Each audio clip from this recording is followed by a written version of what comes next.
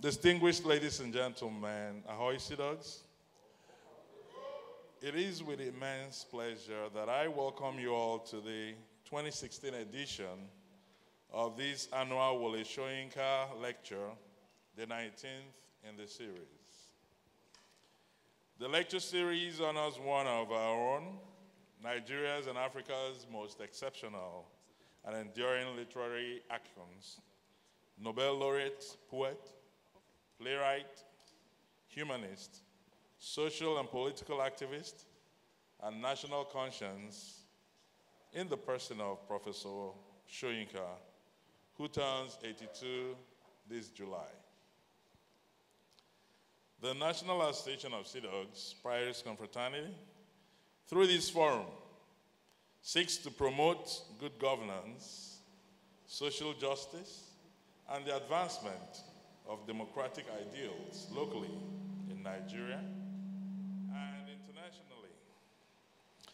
In pursuit of these objectives, we articulate and facilitate discourse on issues that are topical and paramount to resolving human conflicts wherever they exist, expanding the frontiers of human dignity and respect wherever they are trampled upon, and raise the bar of democracy and good governance as they affect citizenship and decent livelihood the world over.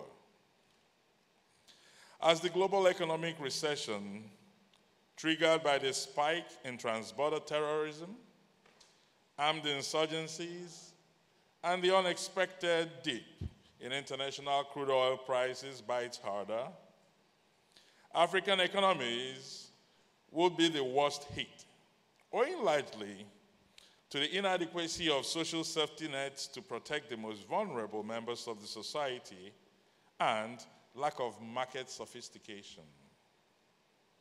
Today's topic, democracy, good governance, and development in Africa, the need for effective and visionary leadership, is both apt and poignant. Visionary leadership provides the bridge that reconnects the disrupted segments of a society when adversity, man-made or natural, has laid siege on it, when society has been disrupted by the savage, destructive, wanton, and inordinate ambitions of myopic or self-centered leadership. Thus, the proportionate relationship between good, effective, and visionary leadership and socioeconomic, cultural, and political development in the life and affairs of a nation-state cannot be overstated. For the purpose of this lecture, we have highlighted the Rwandan example, not because we do not appreciate the advent of tenacious and purposeful leadership across emerging democracies in Africa, in Mauritius, Botswana, Ghana, the Seychelles, Namibia, Kenya, etc. We did because the human tragedy during the genocide in Rwanda left a despondency few believe possible to recover from. And to rise from the despondency of such deeply fractured communality required the cleansing and elevation of humanity to the light of love and forgiveness and edification of human spirit. Raising humanity to the highest level of fulfillment is the raison d'etre of the National Association of Sea Dogs, Pirates Confraternity.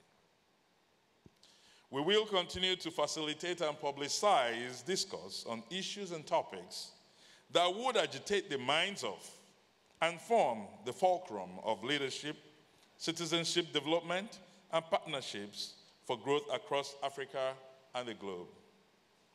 We shall continue to lend our voice in recognizing African icons and visionaries who, as individuals, leaders, policymakers, collaborators, founders of institutions, have taken responsibility and through pragmatic leadership have brought about socioeconomic progress, have provided solutions that cost reduction in hunger, poverty, and disease, and/or have, through programs and interventions, prevented loss of lives and livelihoods during times of disputes, conflict, and wars. These are the new standard bearers in leadership development across Africa and will lead the drive to shepherding growth and delivery of the positive dividends of democracy to Africa's 1.5 billion people. Distinguished guests, our task here today is simple: to identify, emphasize, and interrogate the issues, conditions, factors, and influences that have contributed to the current poor state of affairs in Africa's development, to beam a searchlight on what must be done to reverse our penchant for moribund consumerism and to set the bar high for individuals that aspire to leadership positions at any and every level in Africa today. Rwanda did it, why can't we all?